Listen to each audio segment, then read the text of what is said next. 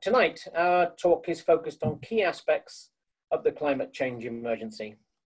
The UK Climate Change Act sets out a roadmap to nearly zero carbon by 2050. And it's generally agreed that we need to reduce our carbon emissions by 50% by 2030. The Oxford City Council aims to do better. One aspect of this is that around 50% of the UK's CO2 emissions come from the construction and use of buildings. And the UK's legally binding climate change targets will not be met without the near complete elimination of greenhouse gas emissions from UK buildings. This is where our speaker tonight comes in. Tonight, we are extremely pleased to welcome Ian Pritchett as our speaker. Ian is Managing Director of Greencore Construction, a local company which is dedicated to accelerating the global transition to low carbon living with the mission to scale up the delivery of low carbon homes until they can no longer be ignored by the mainstream house builder. Ian is an acknowledged expert in the field of traditional low energy building materials. Ian has pioneered the use of lime mortars and lime hemp, supplying lime products, technical input, or acting as a contractor to hundreds of new building projects, including the new Channel Tunnel Rail Link Terminal at St Pancras Station, Chelsea Royal Hospital, the Adnams Brewery Distribution Centre, Marks and Spencer store at Cheshire Oaks, the Science Museum Archive, hundreds of houses and numerous schools and other non-domestic buildings. Ian's commitment to the view that traditional materials have an important role in the future of mainstream construction led Ian to forming and running companies dedicated to promoting the use of traditional lime mortars in the new build market as an ecological alternative to cement. In 2013, Ian set up Abingdon-based Greencore Construction Limited, and Ian is the managing director. Greencore is pioneering low and zero carbon houses using its own building system, a closed panel timber frame system insulated with lime hemp and natural fiber insulation. Greencore has been scaling up the delivery of eco-housing by partnering with investors to develop medium-sized sites. The latest project is at Springfield Meadows near Abingdon, and it will be the first residential scheme to deliver a zero carbon footprint, net zero energy in use, and one planet living, all in the same project. As I'm sure Ian will explain, the technology and knowledge to create high quality, low carbon resilient homes exists, but current policies and standards are failing to drive either the scale or the pace of change needed. We need to show others that it is viable to build near zero carbon homes.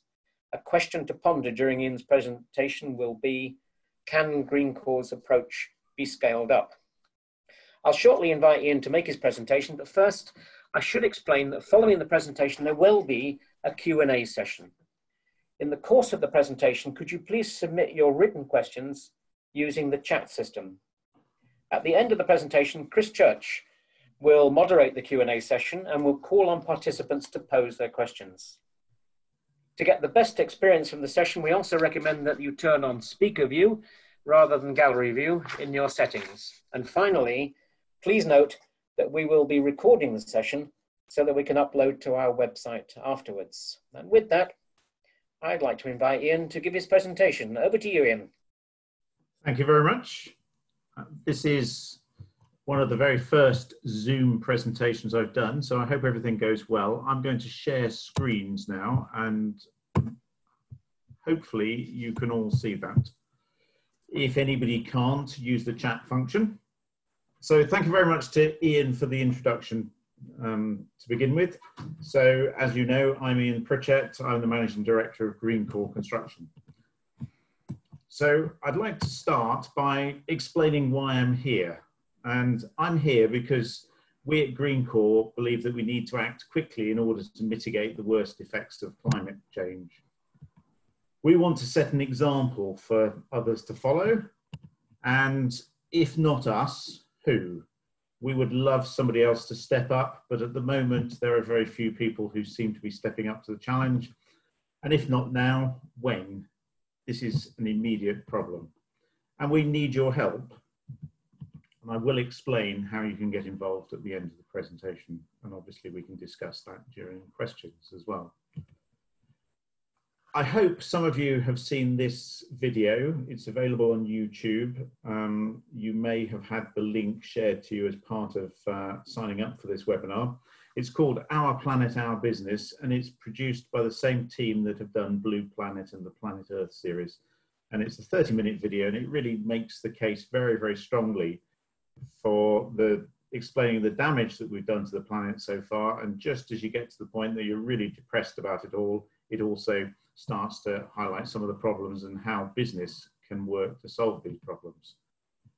And as David Attenborough says early on in the program, what we do in the next 10 years will profoundly impact the next few thousand. And that is really, really important. We've got this legislation here in the UK that Ian referred to, the Climate Change Act, and actually it's some of the strongest environmental legislation in the world, and it takes us to a target of nearly zero carbon by 2050. But what it doesn't do is really weight the pace of that strongly enough to the front end. I think it's generally understood that the Western world really needs to be getting to zero carbon by 2035, and the whole world to zero carbon by 2050, sorry. Which means really we've got to be halving our CO2 emissions by 2030. So the next decade is absolutely critical. And we mustn't be distracted by things like the current COVID crisis. We've got 10 years to sort out the mess that we've created. So at Greencore, we believe that business really needs to take a lead on tackling climate change. Government and legislation has a part to play, but business really needs to take the lead. And you do see some businesses are really stepping up to the challenge now. You might have seen Microsoft, for example, saying that they're not only going to be zero carbon, they're going to reabsorb all the CO2 ever emitted since they started their business. And so we need to be setting ourselves these challenging targets, and targets that stretch us. Even if we fail to hit them, it's important to have them. And we really do need to act now. So Greencore, the company that I work for, was set up by Martin Pike and myself back in 2013. And Martin is a very experienced businessman, director, and has a background in non-construction areas where he has specialized in risk management, strategy, and performance. My background is very, very singular. It's all been in construction. So about 33 years now in construction. And actually, I sort of fell into construction by accident. I did a degree in physics at Durham University in the early 1980s, and I found myself working on building sites during the university holidays to pay off overdrafts and save up for going back for the next term, that sort of thing. And I was young, fit, strong, and liked manual labor. And I thought building was far more fun than physics. So instead of becoming a physicist, I became a builder. And I was fortunate that most of the buildings I started working on in the late 1980s were pre-1900, and they were built in different ways to modern buildings. They had solid walls, they were built with lime mortar rather than cement mortar, they had handmade bricks, plasters were soft lime and hair plasters. And to be able to work on these buildings, I needed to learn about these materials and learn pretty fast. And I'm glad to say that I didn't ruin too many buildings before I started to learn. And by about 1990, my business was beginning to grow, but it was specializing exclusively in historic buildings. And we found that we didn't actually need to learn too much to be ahead of the mainstream. And so we started to get great projects from the National Trust and English Heritage. And the more we did, the more we learned, the better projects we got. And then in the late 1990s, we started getting involved in windmills and water mills. And this is really where I started to look at the weather, because you couldn't work on windmills if the wind was too high, and you couldn't work on water mills if there were floods. And so from about 2000 onwards, we were studying the weather very, very carefully. And I think pre 2000, I'd been a bit of a climate change skeptic. I thought it was all a bit of nonsense and hype, but as I started to look at the weather and see that we were experiencing more extreme weather events, we had floods in 2000 that everybody said were 1 in 100-year events, and then the following year we had the same again. And I started to notice that we were seeing more extreme events happening more frequently. And as a scientist, you can't ignore the data, and I started to appreciate that climate change was real. And that also led me to believe that some of the things that we were doing in the historic building world had a place in new build. Some of the materials we were using were low energy, they were unprocessed, they were local, and they were inherently sustainable. They lasted hundreds of years. And so that really set me on the course to sustainable building. And because we learnt about and knew about lime mortars, plasters and renders and things, we occasionally got asked to get involved with eco building. And this is a rather grainy picture, I'm afraid, but this is a straw bale building that we got involved in supplying and rendering with a lime render in the Brecon Beacons in about 1995. And looking back on it, I think this was probably the first straw bale house to be built in the UK. And I was fortunate enough to work on it. So that was one of my early introductions to eco building. And it took another few years before it all started to sink in. But by the early 2000s, I was beginning to ask serious questions about why aren't we using things like lime mortar in new buildings? And I realized that people in the historic building sector who had the knowledge weren't really taken very seriously in the new build sector. So we set up a new company called Lime Technology, and the idea was to present a very professional, modern face to the use of lime mortar in modern buildings. And we were very fortunate that one of the first projects we won was the supply of lime mortar to St Pancras Station, which was being rebuilt, repaired and redeveloped as part of the Channel Tunnel Rail Link project. And it was a fabulous building. We supplied 1,000 tons of mortar. It won lots of awards, and that was a great catalyst for other buildings to be built out of lime mortar. You can see here a selection of buildings. We did lots of schools, universities, offices, some houses. The one in the bottom right-hand corner here is the University Club in Oxford. And the one in the bottom left-hand corner is the Sports Pavilion at Radley College. So some of these were local buildings, as well as some of them being all over the country. And as the uptake of lime mortar started to increase, so we started to look at other things that we could do with lime from an ecological building point of view. And I came across an architect in Suffolk called Ralph Carpenter, who'd been pioneering the use of lime and hemp. And we thought, what a great material. I wonder if we could commercialize that in the same way that we were beginning to commercialize the lime mortars. And so we started building new houses out of this material, lime and hemp. We called it hempcrete. And we built a number of prototype houses. The building research establishment asked us to build a test building there. And then the government set up the Department of Energy and Climate Change and started to offer grants to people using natural bio-based materials for affordable housing. And here's some of the affordable houses that were built as a result of that grant incentive. They offered £20,000 a house to housing associations if they would use bio-based materials. We also did a number of interesting private houses, ranging from very large, grand, stone-faced hemp houses on the left here to quite contemporary, modern, curvy buildings on the right. And we did about 50 non-domestic buildings, ranging from the one on the left here is the Heritage Skills Centre at Lincoln Castle, and the one on the right here is the Wales Institute of Sustainable Education, which is at the Centre for Alternative Technology.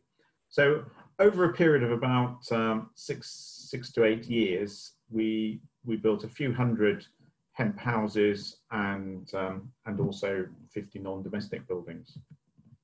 But in 2013, I left Lime Technology and set up Greencore with Martin Pike. based on the experience we wanted to focus exclusively on domestic buildings and a lot more locally. And so we've developed our own building system, which is called Beyond. And as Ian mentioned in the introduction, it's what's called a closed panel timber frame system, and it's insulated with hemp and lime and natural fibre insulation. We set up our own factory, which is an off-site factory. That means we make all the panels of these buildings in a factory before we deliver them to site. And it's an old aircraft hangar just the other side of Wheatley. We've built up a team of people in our design office, and we reckon we've got a combined experience of about 90 years of passive house design and construction within the team now. So we're well placed to control the whole process from design, planning and manufacture and site construction work as well. And during that time, since 2013, we've built 44 houses, all sorts of shapes, sizes, locations, and we're currently doing 25 in this project at Springfield Meadows, which we think is the greenest scheme in the UK. We'd love to be proved wrong, and we don't say it's the greenest because we want to stand out and be arrogant. We want to encourage other people to enter into a dialogue and let us know what they're doing and tell us if they're doing similar or better things. So back to climate change. You all remember the Paris summit, where the world committed to keeping our global temperature rise to a maximum of 2 degrees C and preferably 1.5 degrees C.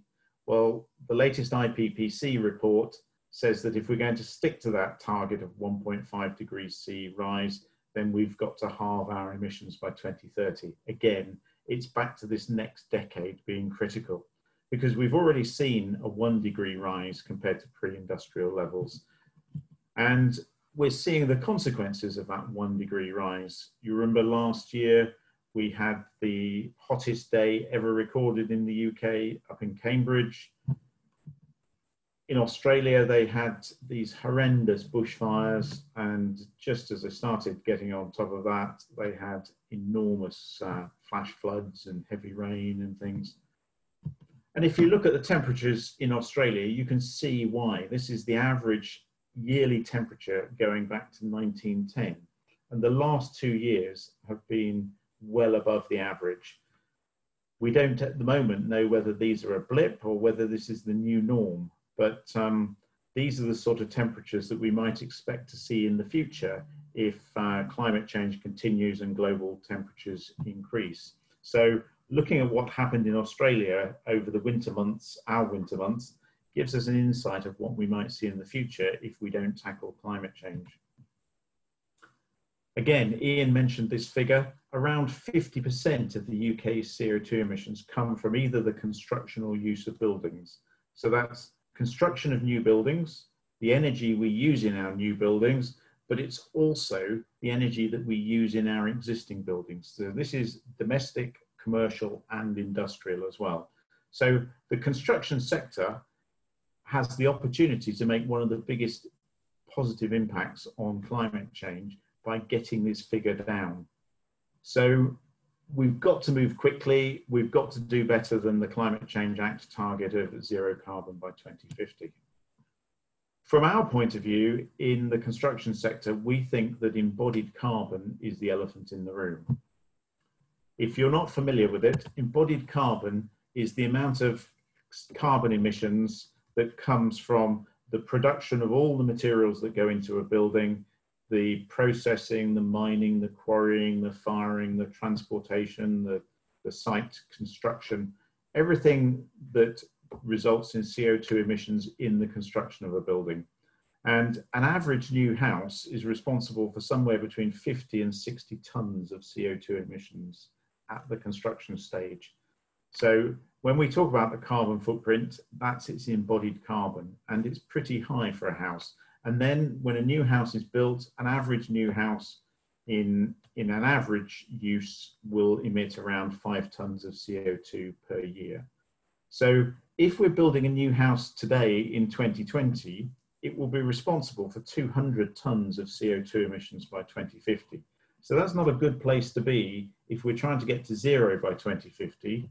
if our new houses are still contributing to the problem. And the other problem here is that when most people are talking about zero carbon, what they really mean is zero carbon in use. So they're referring to its operational emissions, the fact that they've got its use down to zero or close to zero, but they're not dealing with the embodied carbon. And we think we've got to tackle both the embodied carbon and the operational carbon.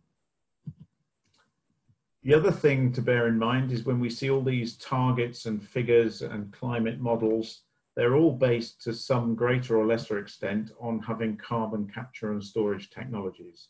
So these models that talk about 1.5 to 2 degrees rise in global temperatures have got built into them carbon capture and storage models, and the technology for carbon capture and storage doesn't yet exist at scale or at economic prices. So again, another elephant in the room here. But fortunately, nature has the answer. Bio-based materials capture CO2 and they lock it up. So all plants absorb carbon dioxide, and then they use the chlorophyll in their leaves through a process of photosynthesis to turn that into cellulose. And if you work your way through the maths and the chemistry, the great news is that it actually takes 1.8 kilos of CO2 to make a kilo of cellulose. And that's because the plant breaks down the carbon dioxide molecule, the oxygen is given back to the atmosphere, that's how we can all breathe, and the carbon is what gets locked up to form cellulose. So we've got this natural carbon capture and storage capability with a natural multiplication factor. And that's really important to us. We also use hemp because hemp is a really fast growing plant. Trees absorb CO2 very effectively, and young trees in particular, it's a bit like young people. Young people eat a lot more than older people. Young trees absorb a lot more CO2 than older trees. So if we can start to grow a lot more trees and use those trees for uses such as building, and then plant more trees, it's a natural way of capturing carbon and then locking it up. When you think about hemp, a lot of people will probably think it's a bit of a hippie thing. If you can see me on screen, you can see I haven't really got the hair to be a hippie. I've never really been a hippie. When we're talking about hemp, we're talking about a serious industrial crop that is grown at scale and processed as an industrial raw material. It's been used in the automotive industry for the last 20 years. And some people say that hemp is one of the future wonder materials. Actually, it used to be the basis of the world economy before crude oil was discovered. And allegedly, there are 25,000 different uses for hemp. Everything from ropes, canvas, paper, oil, all sorts of things you can do with hemp. So the likes of BMW and Mercedes have been using hemp. And if they can use hemp, then we can use hemp in construction. Also trees. There was a report that came out last year that said if we could plant 1 trillion trees, we could capture enough CO2 to deal with the climate change crisis in one hit. Even Donald Trump has signed up to the campaign to deliver 1 trillion trees. And it sounds like an awfully big number. It is an incredibly big number. But last year, Ethiopia as a country planted 350 million trees in a single day.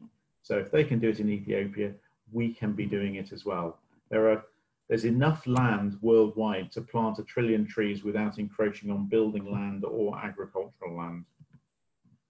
So all of this brings me to the conclusion that we are beginning to enter the age of wood. And here we've got an article from the New Scientist last year that talks about all sorts of things being built out of wood, from skyscrapers to cars to planes to batteries, lasers. Wood and wood-based products can be used for an awful lot of things, or plant-based products generally. Here's a design of a skyscraper that's going to be built in Chicago. We've got our own skyscraper that's planned for London called the Oakwood Tower, but we're already building timber buildings at high rise in London. This is, I think, at Elephant and Castle, and it's what's called cross-laminated timber.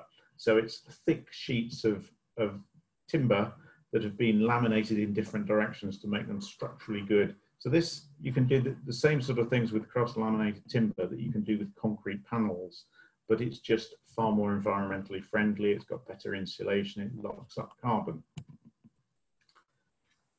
At Greencore, we've been building our houses out of timber and hemp and natural insulation since we started. And it's all from the work that I've been pioneering over the last 20 years through lime technology before Greencore. So the fact that we build these houses out of natural materials doesn't mean they've all got to look the same. They can all look very different, but it does inform the palette of materials that we use and point towards a certain language of architecture. So our purpose, as I think Ian mentioned, is to accelerate the global transition to low carbon living. Our mission, as we've described it, is to scale up the delivery of low carbon homes until they're no longer ignored by the mainstream house builders. How many we've got to build, we're not quite sure, but I'll come back to targets in a minute. And our vision is to lead by example to change the construction industry forever. So some pretty ambitious targets here, but we can do it because we control the design, we control the construction. And the more bio-based materials we incorporate into buildings, the more carbon we lock up. It's as simple as that. So the choices that we make when we design a building and when we construct it determine all sorts of things. They determine its carbon footprint, its performance, but also its aesthetics as well. And we control all of that. So we can use more bio-based materials. And if we do things correctly, we can build houses that got zero carbon footprints and zero emissions in use as well. And we've been doing this over the last 7 years, gradually scaling up from single houses to small groups to a project here at Longcott, which is near Farringdon. And we started this 2 years ago and we've just finished it. It's 15 houses for a client called Oxford Advanced Living, who are basically a group of investors who share our vision and bought the site and commissioned us to design and build it. So we've got 15 houses there. All of them have got a near zero carbon footprint or maybe a zero carbon footprint. We haven't actually audited this one. They're all delivering passive house performance and they've all been built within the One Planet framework, and the project as a whole has been awarded One Planet Living National Leadership status. One Planet Living, in case you're not familiar with it, is a vision of the world where everybody enjoys happy, healthy lives within the limits of the planet. The problem is that we are all living outside the limits of the planet. We're all consuming more and more resources and emitting more and more carbon. And in about 1971, we crossed the threshold of the point where we were getting beyond what could be achieved with one single planet. If you look at our ecological budget, there are 11.2 billion hectares and 7 billion people. So this divides equally as 1.6 global hectares per person. But if everybody lived as we do in Europe, we'd be using 3 planets worth of resources. And North America is consuming about twice this at the moment. And this is only balanced by the fact that we've got a lot of parts of the world that are using less and we're exceeding the resources. So we're sort of no longer living off the interest, we're consuming and burning through the capital of the planet as well. And this can't carry on. So we took what we did at the project at Longcott and we said we wanted to go a step further. And so our current project, Springfield Meadows at Southmoor, is 25 houses, and this time it's for a client called Sassy Springfield, and it's another group of investors who share our vision. It's 25 houses, and we're targeting the same zero carbon footprint, passive house thermal performance, but we're also going one step further and saying we want these houses to be net zero energy in use. So what we've done is reduce the amount of energy they use by delivering passive house performance, using air source heat pumps, and then we're using photovoltaic panels to generate electricity. And we've calculated how much energy each house will use each year, and we've made sure that the PV panels on the roof will generate at least that amount of energy to achieve net zero. in the summer they'll generate more than they use, and in the winter they'll generate less than they use, but across the year it will be an average net zero. And then working with Bioregional and the One Planet Living framework, we've looked at all sorts of other things. We've set up an electric car club and a car sharing scheme. We've got a partnership with the Berks, Bucks and Oxen Wildlife Trust, who are advising on the wildlife, nature and ecology of the site, and they're going to monitor it for the next 5 years and report back to everybody. And so this project has been awarded One Planet Living global leadership status. It's also the first project, the first private housing project to be funded by Triodos Bank, which we're very, very pleased about. And we have a formula. We call it the secret formula, but actually we don't keep it secret. We want to inspire other people to do the same sort of thing. So we use bio-based materials to lock up carbon. We use passive house performance, and that's a series of simple steps. So high levels of insulation. We design out all the thermal bridges, all the things that go through the walls that conduct energy. We've got excellent air tightness, and that's delivered by the two guys on the right hand side there, who are Romanian submarine welders now working in the UK construction industry. So they're used to making submarines watertight, and they've transferred those skills to making buildings airtight. We have triple glazed timber windows, heat recovery ventilation system, and then the whole house is electric, so electric heating, hot water and cooking. And then we've got PVs to generate the electricity and batteries to store it. A lot of people say this isn't financially achievable. We believe that we can build at very similar prices to other mainstream builders of the same sort of scale as us and project scale. And we've started to look at where the value chain in building is, everything from land value to the land promotion to get planning consent, to the added value of having planning consent, the Section 106 costs, the community infrastructure levies, the design, the construction, infrastructure, finance, marketing and profit. And these are typical figures across a whole range of projects. But what you actually see is the construction, the thing that affects the thermal performance, is only about 40% of what somebody pays for a new house.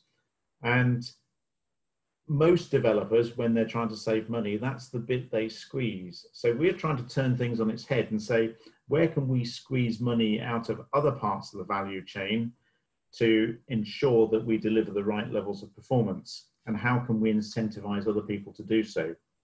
And from a policy point of view, the planning department in local authorities sets the community infrastructure levy, the SIL, and that equates to about £15,000 per new house. So we're trying to lobby local authorities and say, why don't you treat this as a sliding scale, a bit like road fund license? And if you've got an electric car, you don't pay road tax. If you've got a V8 gas guzzler, you pay a lot of road tax. Why don't you have a community infrastructure that's zero or close to zero for passive house and zero carbon houses, and slightly more for ordinary everyday building regs compliant houses?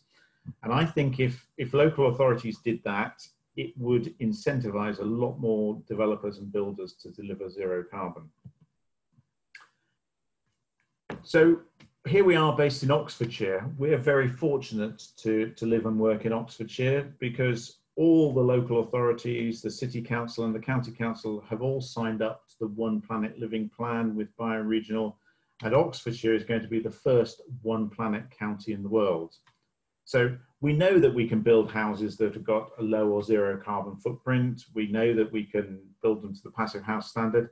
So our mission is to make sure all houses are built this way. And we think that One Planet Oxfordshire is a great catalyst to make this happen. And we want to see Oxfordshire as the centre of a transition to a low carbon economy. At the moment, I think about 7% of Oxfordshire's GDP comes from low carbon technologies and businesses, and we could be doing a lot more. Every time we do a project, we learn, and we learn quite a lot. We're always on a steep learning curve. And I love this expression where it says, do the best you can until you know better. Then when you know better, do better. And we've learned a huge amount over the last few years. And we started to think about housing in a slightly different way.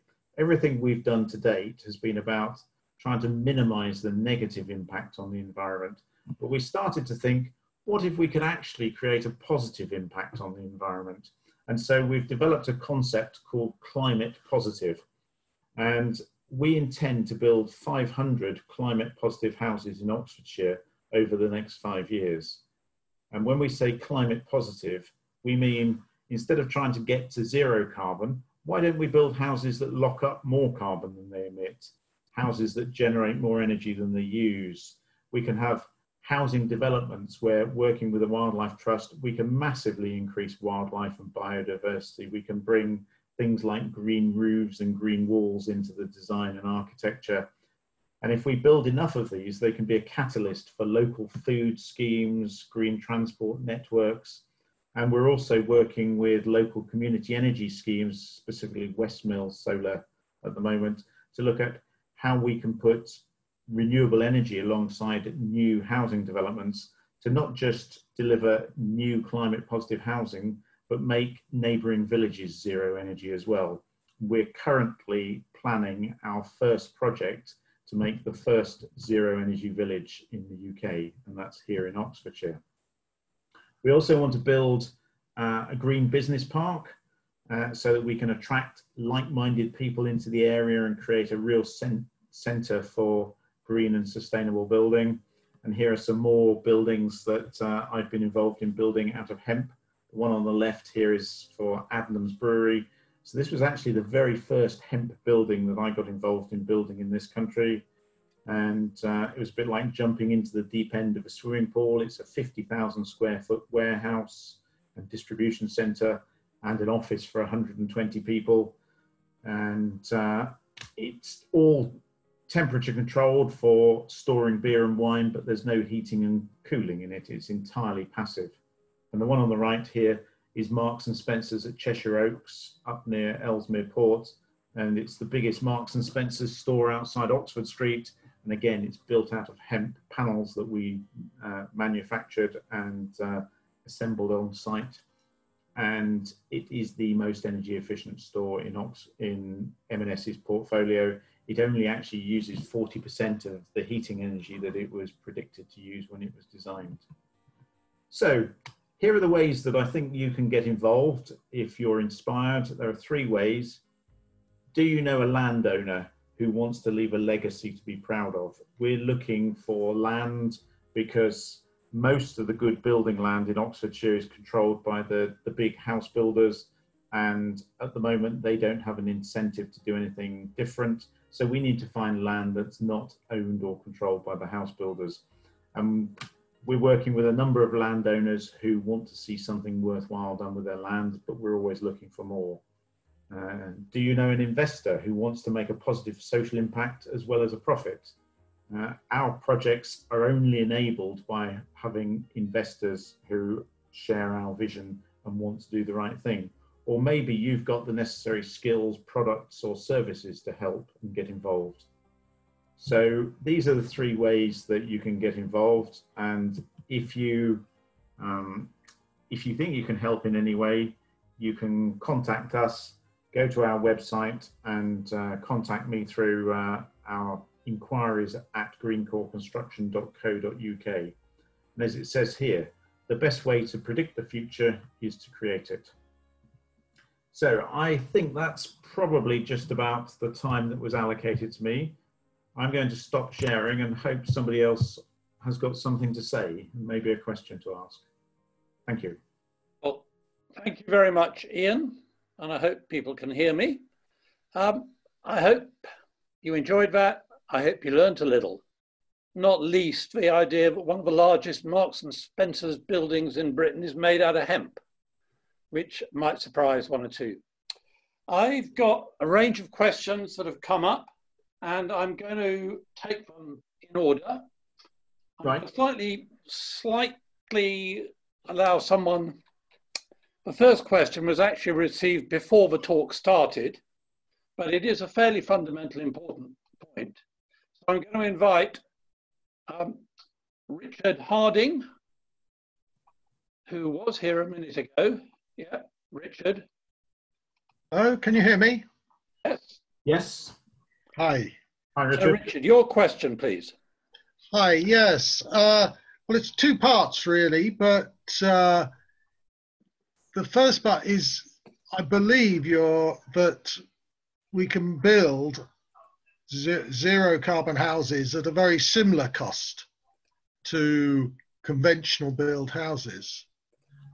So I suppose you've covered this a little bit, but how can we persuade the big builders to do this in volume?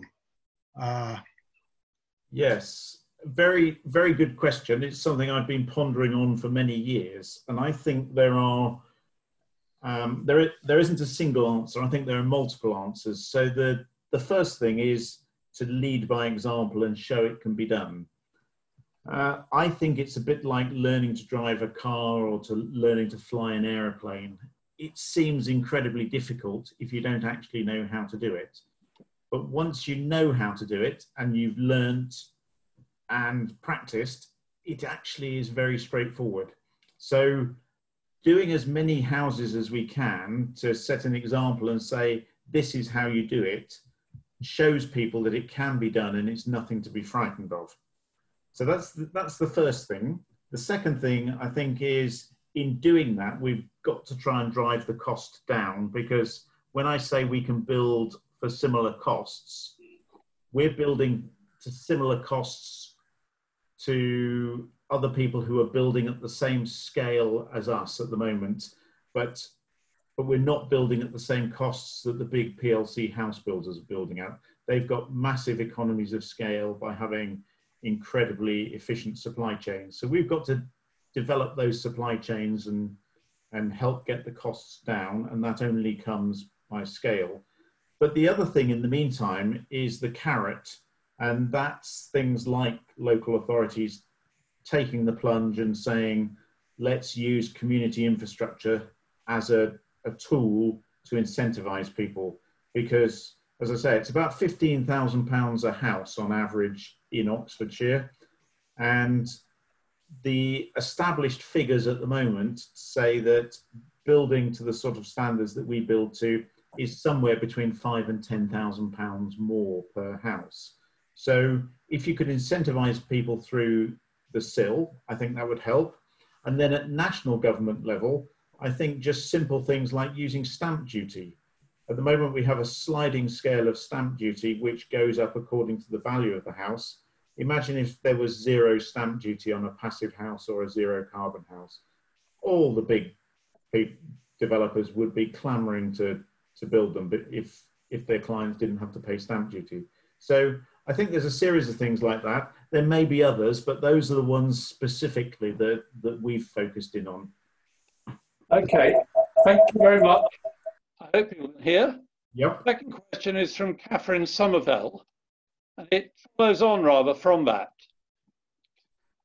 Catherine, would you like to ask your question? Hello. Hi. I agree with all your points, and it's wonderful to hear someone who can put it all into practice. But I feel fairly strongly that without the political will and the change in legislation, the major developers are going to be very reluctant to change how they build. Can you think on what we could do to persuade government to make the required changes? I think in a way it's a little bit the same as I was saying before, that at the moment, my experience is government don't know that it can be done. So they're constantly lobbied by the big house builders who say it can't be done. And so they sort of believe the rhetoric at the moment. Back in 2006, the government at the time set out a plan which was called the Code for Sustainable Homes. There were 6 levels, and we were supposed to achieve level 6 by October 2016, and that was zero carbon. And the big house builders spent all of their time lobbying government rather than working out how to do it. And by 2015, it got scrapped. So at the moment, I think the feeling in government is we need to do it, but it's not actually achievable. And I think it needs concerted efforts from local authorities, housing associations, investors, people like us operating at the scale that we do, to be able to say it is possible, here it is, and we've got to make a lot of noise about it. And then that sort of takes away the excuses. The big developers can't say it can't be done if we can show that it can be done. And then I think the legislation will follow. Okay. So has the press trumpeted your successes then, because they might take notice of some of those aspects? A little bit. We've had quite a lot of good publicity in the last year, although I have to say most of the national publicity has been a little sensational. They've focused in on the fact that the more expensive houses at Springfield are, you know, around £1 million. They didn't focus in on the fact that the cheaper and affordable houses there were being built at the same sort of prices as everything else. So I think there's quite some way to go in terms of getting that message across. And that's why I'm keen to talk to people on webinars like this, or come and talk to civic societies, because we really do need that message out there. Okay, thank you. I've got a technical question now from Dan Scharf. Hi, Ian. Hi. It's very good to hear from you. It's a question of roofs. It's a question of what's the low carbon option for roofs other than thatch, natural state and cedar shingles? Yes, very, very good question. Those are certainly 3 possible solutions. And certainly the thatch and shingles all lock up carbon. Slate is not locking up carbon, but it's less processed. But these are areas where we've also got to sort of balance it with durability. The other material that is around, I've got imitation slates on my house, which are made out of recycled rubber and car tires, and so there's a sort of recycling element as well. It certainly is possible to do things in plant-based roofing materials, but at the moment I feel that's a step too far for trying to persuade the market and the rest of the industry. I think that would just cross a line with most builders and developers, that we'd be getting into slightly hippie territory at the moment on that. So I think it's about finding ways to reduce the energy input into things like clay tiles and these sorts of things, and natural slate, and looking at other opportunities as they come forward. Okay, many thanks. I'm going to go to Peter Holworth now. Peter, you've logged in a couple of times, but I think we can hear you. Would you like to ask your question about extension?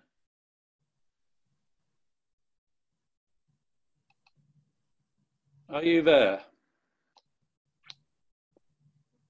Okay, I will ask this for you if we can't hear you. The question was, how can you use these materials for extending an existing traditional building rather than just total new build? Right. Good question again. There's absolutely no reason why you can't use these materials for extensions. Although we don't tend to focus on extensions because we have a finite amount of time to get things done, and we think we can make more of an impact on new houses than we can on extensions. But there's nothing to stop these sorts of materials, bio-based materials. There are other companies out there that do very similar things to us that are eminently suitable for extensions. So timber frame, wood fibre insulation, all of those sorts of things are great materials for extensions. Okay, I'm going to move to something a little different. Yes. And there's a question from Helen Marshall. Helen? Good evening. Thank you for a very interesting presentation, Ian. I was wondering, I mean, I suspect this hasn't applied to you so much so far, given the scale of development you've done to this point, but I wondered if you had any views on housing density if you're looking at larger sizes of development, because you know, my view, I'm talking personally, but also from the point of view of the Campaign to Protect Rural England, is that our current house builders are generally pretty woeful when it comes to housing density, and actually that there would be significant advantages to higher density development for all sorts of reasons, but you know, sustainability a key part of that. Yes, I think density is very important, and I can't say I'm an expert, but I think with density comes a really strong need for good design as well. So in Oxfordshire at the moment, certainly in the Vale, their local plan talks about a density of 30 units per hectare. The Sterling Prize winning scheme that was done in Norwich at Goldsmith Street was, I think, 82 units per hectare. And I think that's a great example of how you can do something at a much higher density and still produce a stunning scheme that wins the Sterling Prize. But there are a lot of schemes that are badly designed and don't really work at any density. I think the lower the density, the easier it is to get away with bad design. And as you get more dense, you really have to have more and higher quality design. So, as I say, I'm not really an expert in density, but I do think it is an important part. And we're certainly looking at schemes where we can produce really stunning places for people to live at higher densities. Springfield Meadows is a bit of an exception. It's a bit of a quirk of planning that it's very low density. It got planning before we acquired the site, and it is something like 8 units per hectare there, and we would like to have seen higher density, but the local planners didn't want to see higher density there. So I suppose what I'm saying is I agree with you. You know, we've got a finite amount of land, and we can't build sprawling developments over all of it.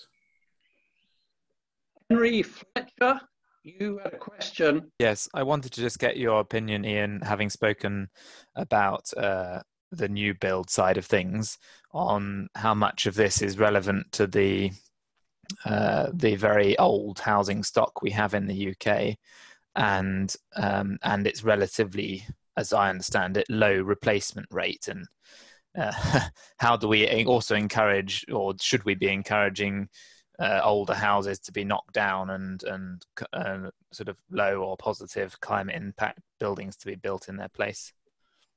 Yes, another great question. Some of it is relevant. So our existing housing and building stock is of various different types, ranging from sort of major historic listed buildings to pretty grotty buildings that have little architectural merit and perform very badly. And natural materials can be very good at upgrading historic buildings. And so that's one aspect where I think there's an overlap. A very good friend of mine called Neil May was a great pioneer of sustainable and traditional building materials, and set up a centre at UCL for looking at this sort of thing, moisture in buildings and renovation. And the other thing is, I think one of the arguments for not replacing our existing housing stock, or more of it, in the past has always been that there was a lot of embodied carbon in it, and we were wasting that embodied carbon, and we were emitting more embodied carbon by building more houses. I think if we can get to the point where we are locking up more carbon in a new building than we're emitting, then that argument starts to go away, and it gets much easier to start looking at replacing some of our poorly performing and low architectural value housing stock. So I think we will see an argument for that more in the future. Okay. Okay, thank you. We are starting to run out of time. Henry had one more question, which I will ask for him, which is, how can I visit one of your sites? Send me an email and we can set up a visit. It'll be easier when we're out of lockdown. Okay, I visited and they are really quite inspiring. One of the issues, of course, is about local planning. And Catherine Schock has a question there. The question is, to what extent can you actually train the local planners so that they understand what you're trying to do, rather than relying on them to come and look at, well, to a great extent, look at your plans without the understanding of what you can achieve? Yes. Again, these are all great questions. The planners do drive me mad. So my interpretation of this is the planners are great people and a great police force. They're just policing the wrong policy at the moment. That planning policy needs to be based more on carbon, energy, and the challenges that we face in the future with climate change, rather than sizes of gardens and parking spaces and that sort of thing. So they're policing the wrong things. Unfortunately, national planning policy is going to take a very long time to change.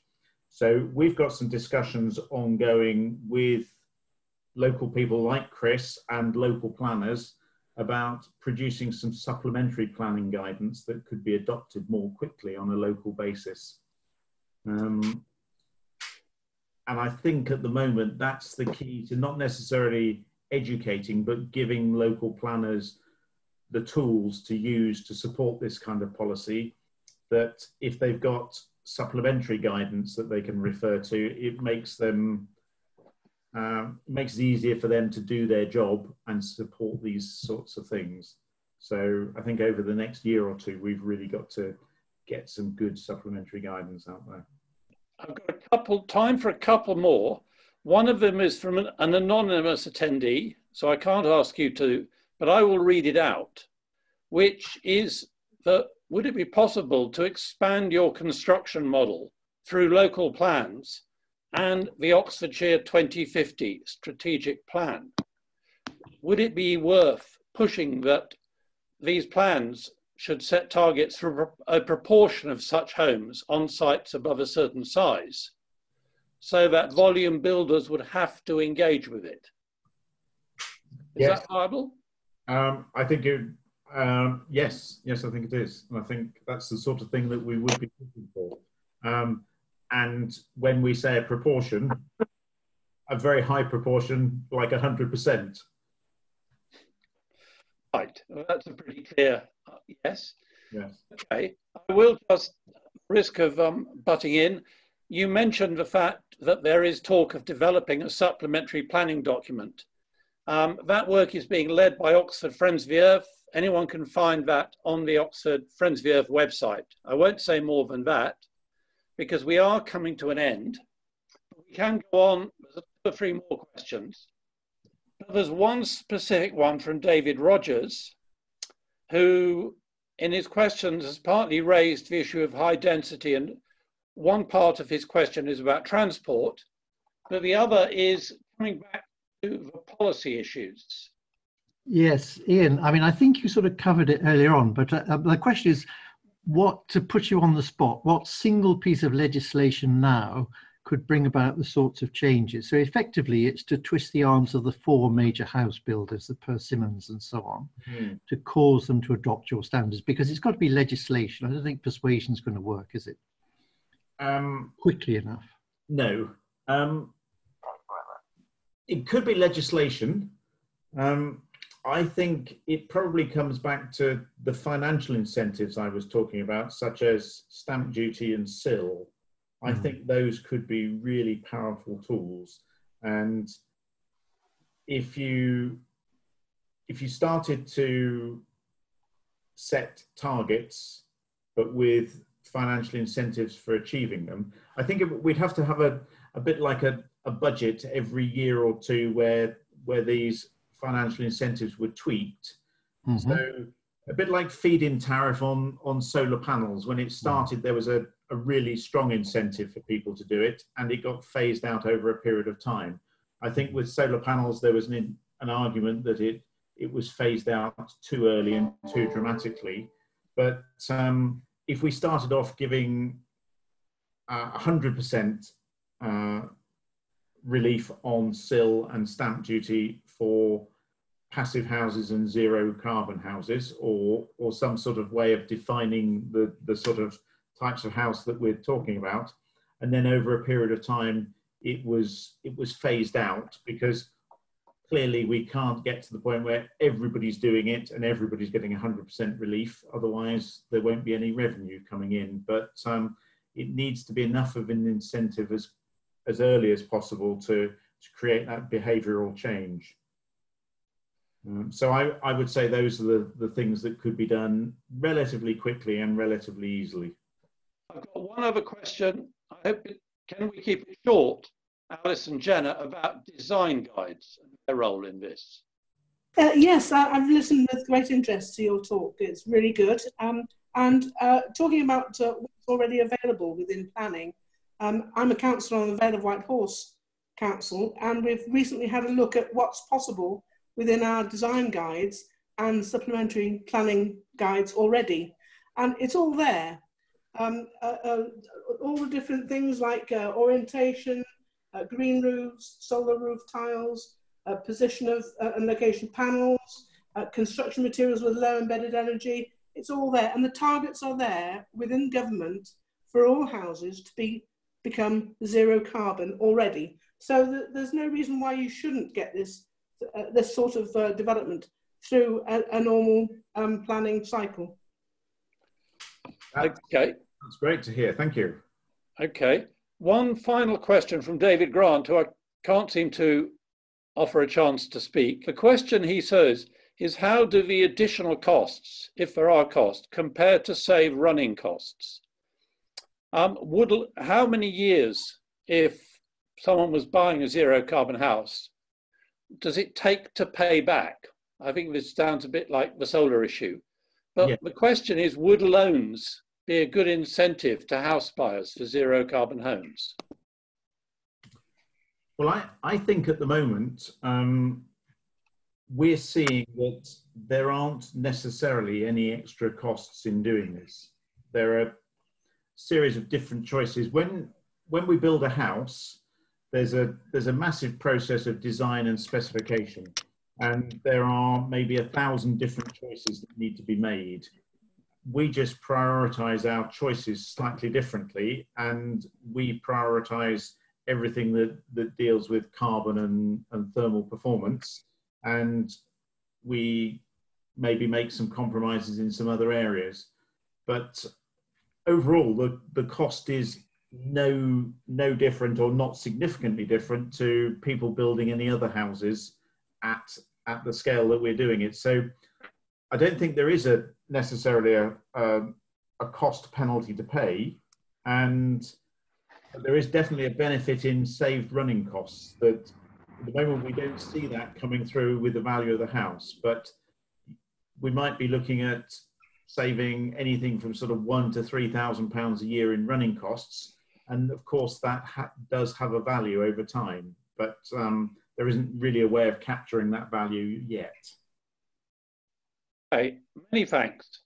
I think we've kind of come to the end. I would hope that people feel this has been a really interesting evening. I thought I knew a bit about this, but I've learned an awful lot. And I have to say, it's really encouraging to meet someone who, having realized we have to do something about climate change, has actually gone and done it on this kind of scale. And some of you will have seen the news that Oxford City Council are now getting on board and are planning themselves to build zero carbon homes. I hope we're going to see a lot more of this in the near future. It's going to be an interesting few years, and we really have to make sure that as we move into recovery phase from the pandemic, we don't sacrifice environmental standards, but in fact, we really take this as an opportunity to move forward. Thank you very much. That's the big thing I'm going to say. I'm going to say thank you very much to Ian for a presentation which was very informative and very encouraging. As you say, Chris, it's so good to see someone who has an outfit of Ian Pritchett's type, which has such ambition based on real achievements. And as Ian said in his presentation, there's nothing like having achievements under your belt to be able to persuade other people that it's possible and they could try it too. And that's excellent. And as you have also said, Chris, COVID-19 economic recovery is it could be seen as a bit of a spectre. We don't want these kinds of initiatives to be lost in the rush for economic recovery, and so we have to try that much harder over the next months and year or few years probably to be able to ensure that these kinds of ambitions that Ian has described so well today stay alive and make some real progress.